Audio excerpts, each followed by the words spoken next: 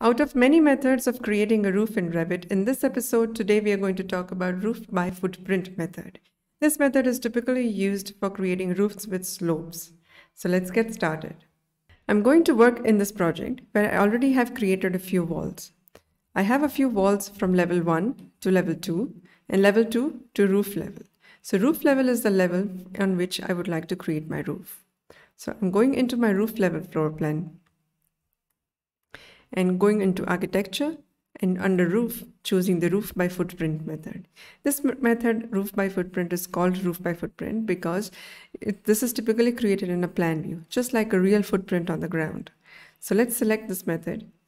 From this draw panel, I have an option of choosing my boundary shapes, but I'm going to select my pick walls option because I already have a few walls in my project.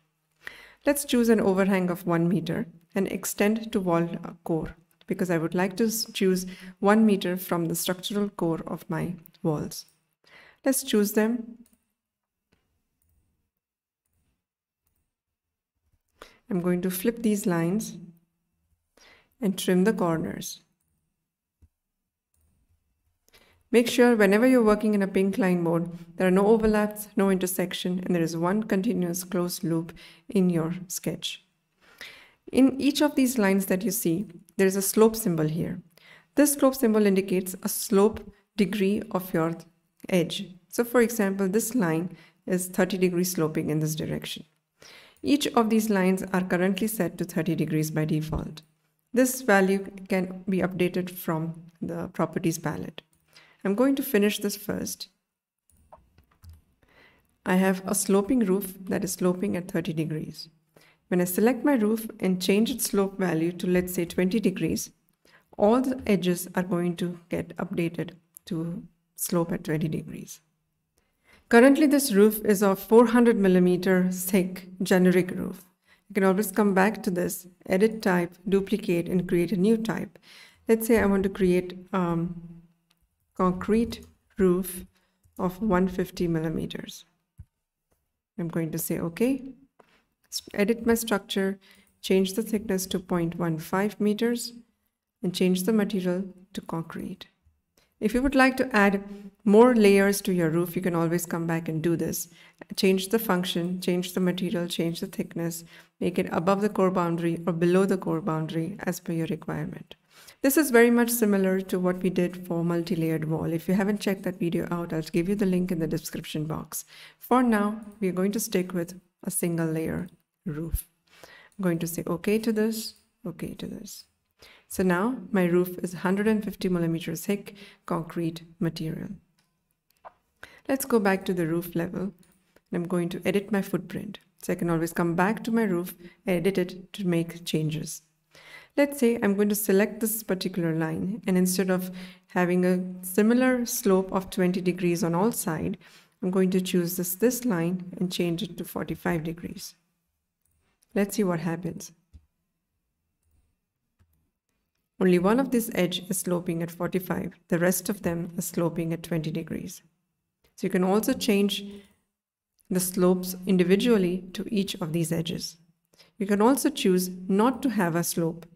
So for example, I'm going to select this line and remove this define slope option. You can also do the same from the properties palette. I'm going to finish this and see what happens. Now that edge is not sloping anymore.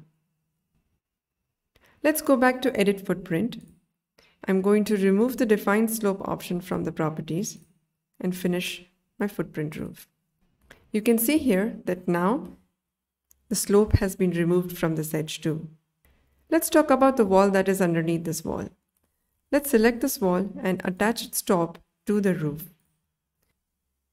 By attaching the wall, Revit also changes the profile of the wall so that it matches the roof. So for example, when I change the roof's height from the base offset from level, for example, 1 meter above roof level, you will see that the wall has also moved with it. You can also do the same for the columns. For example, I select this column and choose attach the top to the roof. Let me isolate this element to see it clearly. For the columns, we have some additional options. When you select this column, attachment justification is currently set to maximum intersection.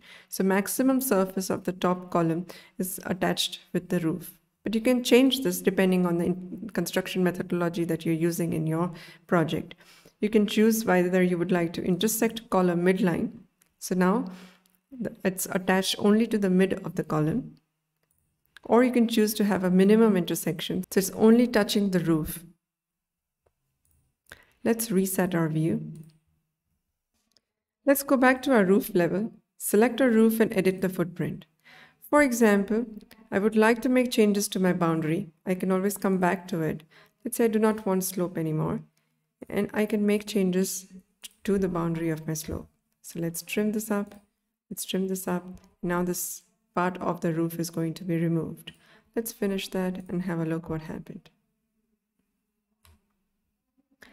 You can also come back to your roof, create a closed boundary within a closed boundary. This is going to create a void. Use roof by footprint approach when you would like to create a sloping roof in a plan view.